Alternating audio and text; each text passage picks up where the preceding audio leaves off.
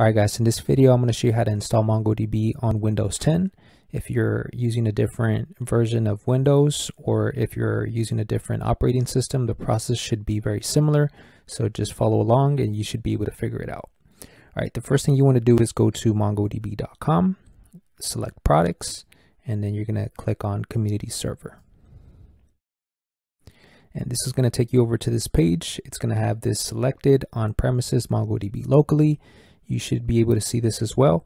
For a version, we're going to go with the previous version, which is 5.0.12. And the only reason that we're not going with the current version is because the current version requires one more step. And I want to keep this as simple as possible. That's why we're going to go with this version.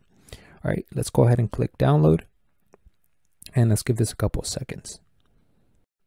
All right, now that it's done, let's go ahead and open it.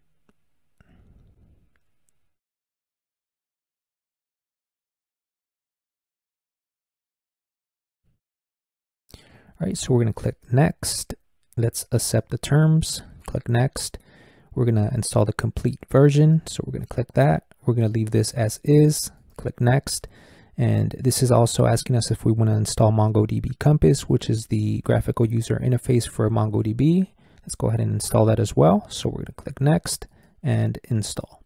And this might take a couple of seconds or a couple of minutes, so just be patient.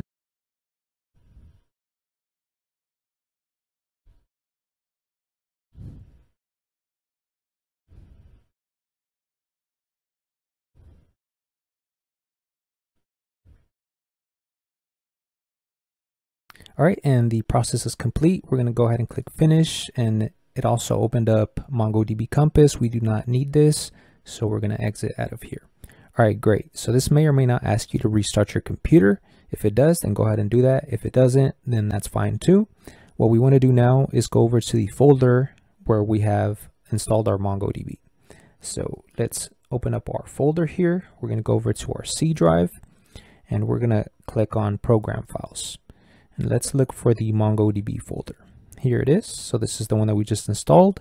Click server 5.0. This is the version, and bin. All right, so this is all of the files that we installed. Let's click on Mongo, and this is our MongoDB here. So we're going to type in show DBs down here, and this is the databases that we have.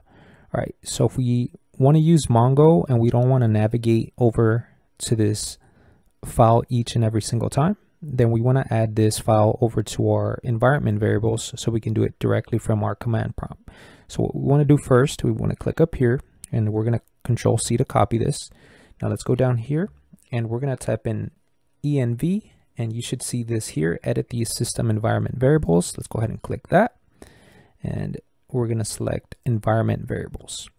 All right, let's select path, edit, and let's click on the bottom one here, and then Control V to paste. And now we're going to click OK, and OK. We can exit out of here and here as well.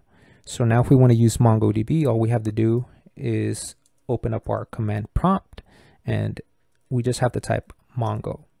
So now this is the same thing that we had when we navigated over to the folder. So if we type in show DBs, it's going to show the same thing here.